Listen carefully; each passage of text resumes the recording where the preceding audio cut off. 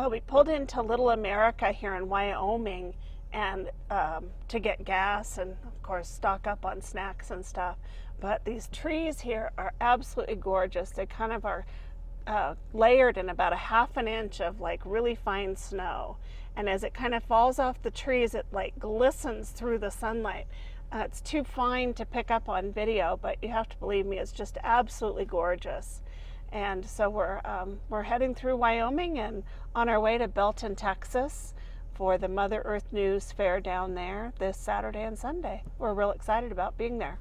One of the cool things that Beth and I saw today as we pulled into Little America is a couple of sheep camps out working on the range, and very, very perfect setting as we made the turn to come into Little America. There's a sheep camp stationed right out here working the area, and I thought I would stop and get a picture, weave that in.